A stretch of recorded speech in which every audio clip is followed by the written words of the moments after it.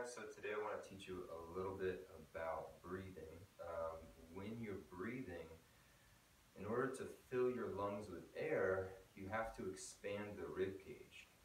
The rib cage should be able to expand in 360 degrees all the way around. So your ribs should be able to come forward, they should be able to go backward, they should be able to go out to the sides laterally, and they should be able to also go up and down.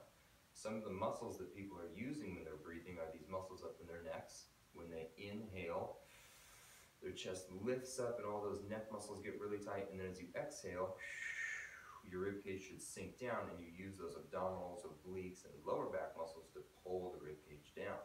You also should be able to use a lot of your diaphragm right here at the bottom of the rib cage to expand the rib cage in 360 degrees. When you're using that diaphragm, you get that full expansion. You can notice my hands right here as I breathe in.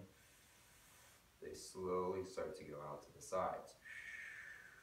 And then I should also be able to put my hand on the front and the back and get expansion forwards and backwards.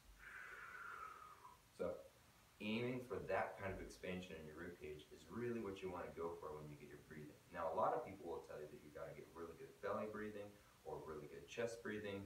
I'm going to tell you that you really need to get both of those.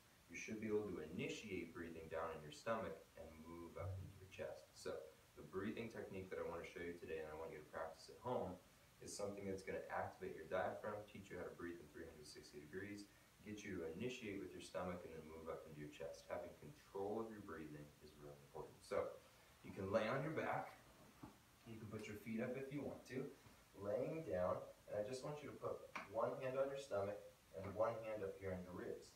Laying down really comfortably, I just want you to be able to breathe in and feel the difference between breathing in with your stomach and breathing in with your ribs. So take a big belly breath.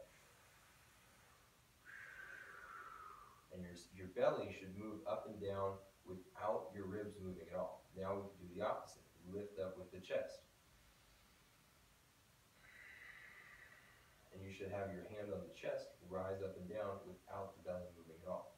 Now let's do them both at the same time. And you should get movement in both.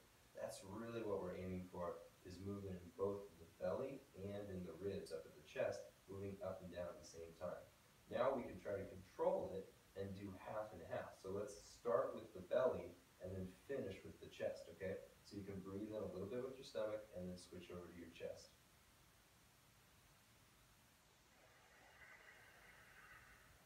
Good, so we start here and we finish here. Having good control between those belly muscles and those chest muscles to control your breathing is really, really going to help get a full breath. Now, we should be able to breathe in slowly for about 4 seconds and exhale even slower for about 8 seconds. So that's going to take really good control and estimation on how much air you need in your lungs. Just like this.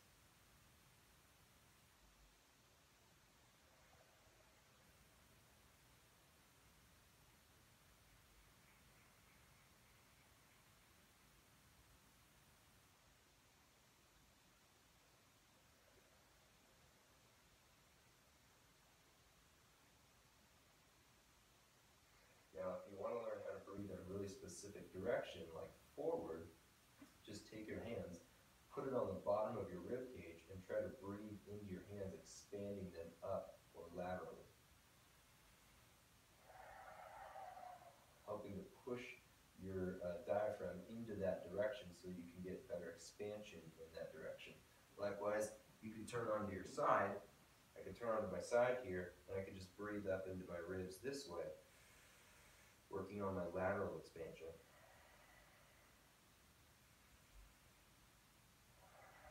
Or I could lay down on my stomach, and if you can, you could try to reach your arms back to touch your back, or you could just simply put the back of your palms on, or just try to feel it without your hands at all. And you could just try to breathe, lifting your back up.